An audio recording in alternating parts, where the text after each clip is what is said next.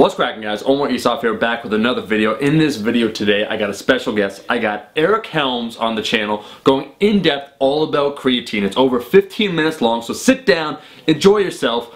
He's going to discuss, like I said, everything to do with creatine. What is it? What are the benefits? Why do people take it? Loading, is that necessary? The interactions between creatine and caffeine, bloating, water bloat that people experience. What is it? Why does it occur? And just in general, some of the myths about creatine. I made a video in the past, but it honestly is pretty basic. It was maybe 5 to 6 minutes long. This video is over 15 minutes long of Eric just going in all about creatine. So if you like this video, like this type of content, make sure to like the damn video and also post below what you want to see Eric talk about next. It could be nutrition, it could be training, anything, but he has a wealth of knowledge. He's a damn walking encyclopedia of this stuff, and I think that's very important to try and promote good information, because honestly there's so much misinformation out there, and a lot of it comes, as Eric will explain, from supplement companies trying to get you to buy things or buy separate ingredients or whatever to jack up the prices. Without further ado, I'll let Eric do the talking.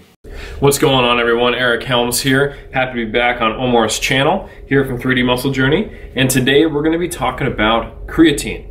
The supplement creatine, probably the most studied sports supplement to date. There are over 700 human research studies on this supplement, and for that reason we often think we know everything there is to know about it. But today we're going to talk about how it works, why it works, and some of the logic behind it, so we understand exactly really what it does. And we're going to talk about some of the lingering controversies that still exist surrounding creatine. So, to get all of us on the same page, let's talk about the basics of creatine, okay? So creatine is already present in our bodies. It is a fuel source for a lot of tissues in our body, not just muscles. And our body makes it on a daily basis all the time. Okay, so it's not like we're taking an herbal supplement or a foreign drug that doesn't exist in our bodies. This is something we already have. So you're probably wondering, well, hold on, then why would I even supplement with it if I already have plenty in my body? Well, the reason being is that while we do get creatine in our diets, as you can imagine, if humans make it in their body, so do animals, right? So just because we get it in our diet doesn't mean we get enough to actually give us a performance boost in terms of supplemental levels. It's very difficult to achieve that from diet alone. So if you are a vegan, you're getting no creatine in your diet because it is only present in animal products. If you're, let's say, a vegetarian but who still consumes, say, eggs and dairy, you're getting a very small amount in dairy, some in eggs, but still probably not getting enough in your diet. So you're probably thinking, okay, well, if I eat meat, is that enough? Actually, no, because the cooking process actually degrades the creatine content of meat. In reality, to just get the standard maintenance dose of 5 grams, you would need to eat about a full kilogram, or slightly over 2 pounds of raw beef every day to get 5 grams of creatine in your diet. So not only is that practically not feasible, it's also extremely costly and potentially dangerous to eat that much raw meat on a regular basis. So it would cost you a ton of money, be unsafe, and would result in a very strange diet that probably wouldn't be very fun for most people, okay? So that's why we supplement with creatine, why we recommend creatine supplementation, to get the effects of creatine. Now, like I said, creatine is present throughout the body. It's not just used in muscle cells. Today we're going to be predominantly talking about the benefits for performance and body composition for people who lift weights, but it does have effects in other places. In fact, if you supplement people who have cognitive decline or neurological disorders with creatine, it can actually help them as well. And people who are vegetarian and vegan sometimes get benefits for cognitive performance as well. So you can be deficient in creatine or have low enough levels that it actually has a measurable impact on you outside of like muscular performance, okay? So what is creatine and what does it do? Well, you've probably heard of different energy systems in our body. Perhaps you've heard that there's an aerobic set of energy systems, anaerobic, and then also our very fast, high-intensity system known as phosphocreatine, or the ATP-CP, creatine phosphate is what CP stands for, system. The best way to think about how our body performs work is to think of it in terms of sustainability and availability, okay? So for very high intensity activities, like if I started sprinting right now, you know intuitively that I couldn't maintain that intensity of work for a long period. I need a high amount of energy immediately, and that's basically what creatine, the ATP-CP system does. It gives you energy very fast. However, it's not very efficient at making a lot of energy. So it gives you energy immediately, but it runs out quickly, which is why you can't just keep sprinting forever. Okay, so that is why weightlifters, bodybuilders, powerlifters, and other anaerobic athletes take creatine, because it gives them a boost in the energy system that they use the most. Okay, so that's why we take creatine, and that's where the vast majority of the performance-enhancing effects come from. To get an idea of how much of a benefit you can get as someone who lifts weights, there's been a number of meta-analyses, which, if you remember from my previous videos, is a collection of studies looking at the overarching findings. We know that not only does creatine improve like 30-second and less bouts of activity, but also moderate and even moderately long activity. So in one meta-analysis, they found that in terms of the maximal amount of weight you can put on the bar for either a 1, 5, 3, or 10 rep max, you're looking at about an 8% increase. And then in terms of how many reps you can do at a given load, you're looking at about a 14% increase in the number of repetitions you can do. Now this is the average, and this is not like immediate. This is over the course of these studies. So studies typically last anywhere between 6 to 24 weeks. So this is like the average length study, the average gain for the average person. But you might be anywhere, say, half of that to 1.5 times that on average. And some people don't seem to respond as well, others do respond better. So your mileage will vary. Another way of looking at the performance gain in weightlifting, there was another study that looked at gains in 1RM in the squat and the bench press.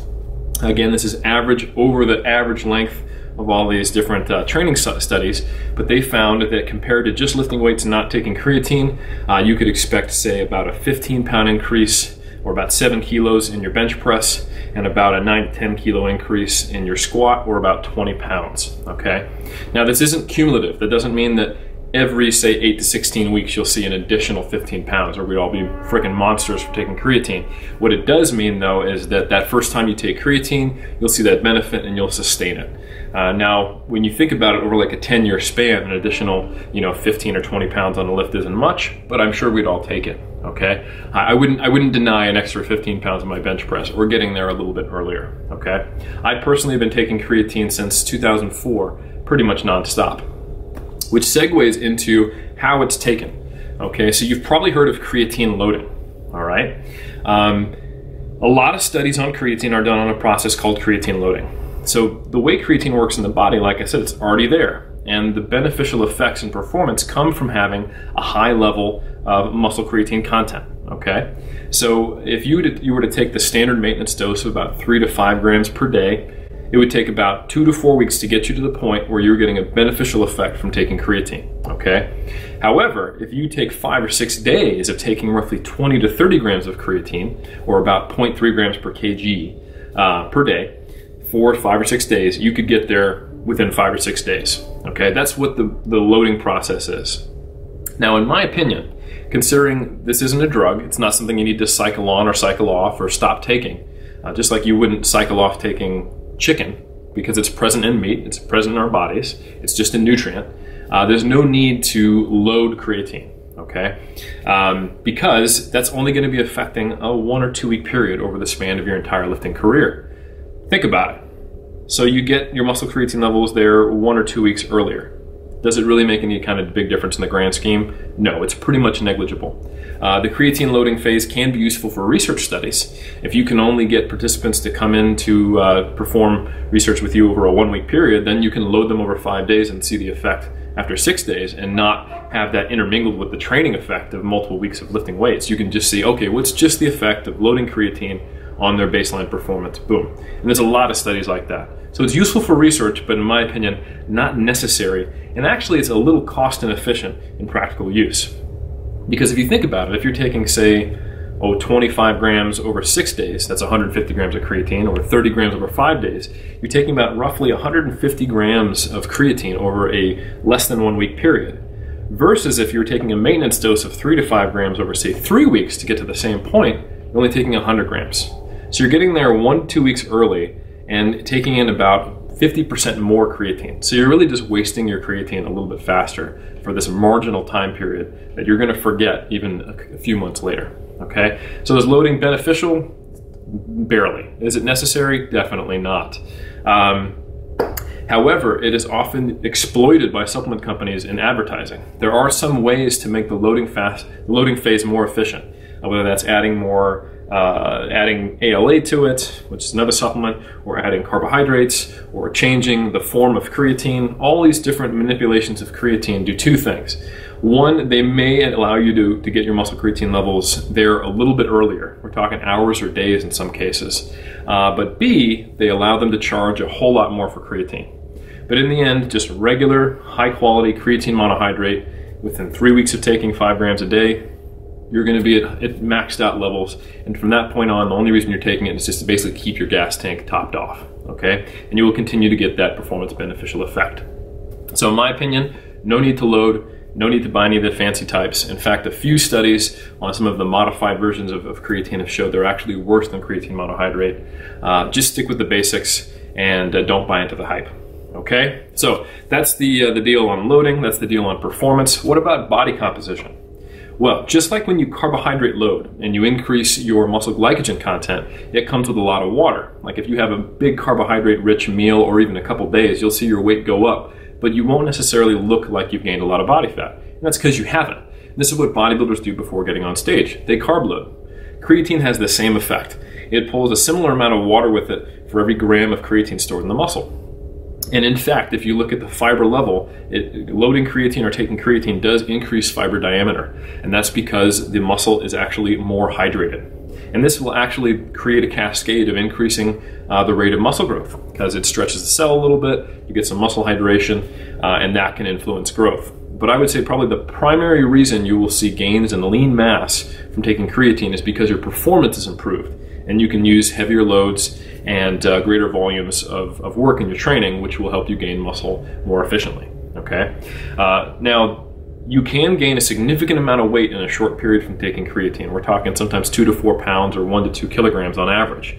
But this is predominantly water weight. And for those bodybuilders out there worrying about is water weight a bad thing, because that typical mentality of cutting water before a competition. Remember, this is intracellular water within the muscle cell. I wouldn't advise like loading creatine, because creatine does have a propensity to draw water to it. But taking your regular maintenance dose, even on competition day, absolutely nothing wrong with it. It can't do you any harm. In fact, while it takes 3 weeks of loading, taking a maintenance dose of creatine to get up to creatine levels, high levels in your body, it takes just as long for those levels to come back to normal. So even skipping, let's say, the entire peak week of taking creatine, you're still going to be at pretty high levels of creatine on comp day. So it's not going to make much of a difference. Not worth doing, and you actually don't want muscle creatine levels to fall below normal because that'll actually reduce the size of your muscle cells because there's less hydration. So it's a good kind of hydration. Now what you don't want to do though is load creatine or take a large amount, say 10 grams to 30 grams, and not drink enough water, because the water will be drawn with the intestine and it can create stomach cramping or bloating or even diarrhea. That's probably the most commonly reported side effect, but this can be very easily avoided by not taking too high of doses, not doing the loading as I mentioned prior, and drinking enough water, or even increasing your water intake once you start taking creatine. Okay? So the final thing I want to talk about is the creatine caffeine interaction. You may or may not heard of this, but it is common lore that those two compounds interact with each other, and maybe one prevents the effect of the other, or you can only get the benefit of one at a time. Now, this isn't just total bro science, but I will explain to you why I think it's not something to worry about. There was a study done in 1996 where they had people do muscular contractions on an isokinetic dynamometer, which is basically like a laboratory weight training machine, okay, that controls the tempo of lifting. And they did that before a creatine loading period and afterwards. And then they compared that creatine loading group to a group that just took placebo, so nothing, or they took something they didn't know it was nothing, and another group that took caffeine with their creatine. Now, interestingly enough, the researchers of this study did this study because they had a hypothesis that the caffeine would actually improve the effectiveness of creatine, and they had a physiological reason to explain that. And they had a group of only 9 people, so this is a pretty low-powered study, which means it increases the risk of the findings being due to chance rather than the actual variables they controlled. So they had these 9 individuals go through this process, and they saw how they did with creatine and caffeine, just creatine or nothing, and they found that only the creatine and caffeine group had improved performance. So they concluded that somehow the interaction of creatine and caffeine reduced the ergogenic benefits of creatine to the point where it was the same as placebo. Now, interestingly enough, in the discussion, they couldn't explain why. They basically had no rationale. It was the exact opposite findings that they expected.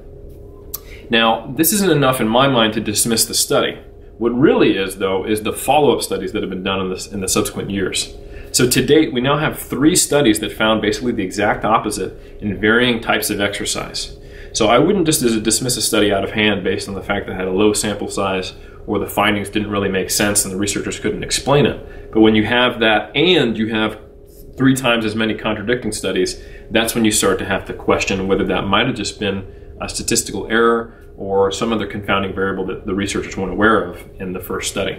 To sum it all up, creatine and caffeine can be taken together. Probably not something we need to worry about. Would more research be nice? Sure, but right now I'd say we have a 3-to-1 ratio and a logical rationale of evidence supporting the fact that creatine and caffeine taken together can actually be beneficial and synergistic.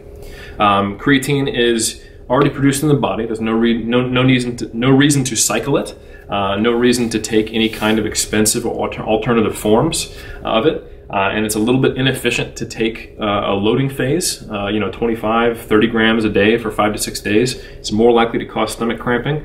You're just going to use more of your creatine up quickly. And it's cheap anyway, so it doesn't really matter. And it will most likely benefit your strength and your muscular endurance and potentially result in beneficial effects for your body composition. And it's probably a good idea, especially if you are a vegan or vegetarian, to take it because you might have lower than normal levels. And also, creatine is not made from animal products, so if you're concerned about whether or not your creatine supplement is vegetarian, it is almost always made synthetically in the laboratory, so no reason to worry about it there. So, up to you if you want to take it or not, but at least now you're fully informed. If you want more information, I would highly advise checking out examine.com. They've got a great summary of all the research. And thank you again for your time. I'll talk to you next time. Eric Helms signing out. Well guys, that is the video. Thank you so much for watching the video. If you liked the video, make sure to like the damn video, and my thanks for Eric Helms for being on the channel and just dropping all this good knowledge. His social media links will be in the description. And finally, last thing I want to say, his Muscle and Strength Pyramid books, which are a great resource for any lifter. He currently has a sale. I'm going to link that in the description for those curious that want to kind of increase their overall knowledge. I think they're a great investment. That's it. I'll be seeing all you guys, my rascals, in that next video. Peace! Eat your vegetables, eat your vegetables, eat your fucking vegetables.